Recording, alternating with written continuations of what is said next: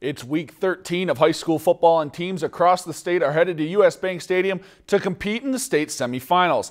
6th-ranked Browerville Eagle Valley is gearing up for top-ranked Rushford Peterson this weekend, and with only 3 losses this season, the Tigers attribute their success to their ability to handle adversity. The team believes the challenges they faced have only made them better and have also prepared them for the Titans, who've only had 1 loss this season.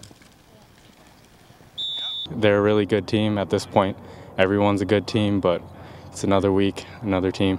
Coming down to our last game, and we've fought through adversity, and I think that's the biggest thing that's helped us.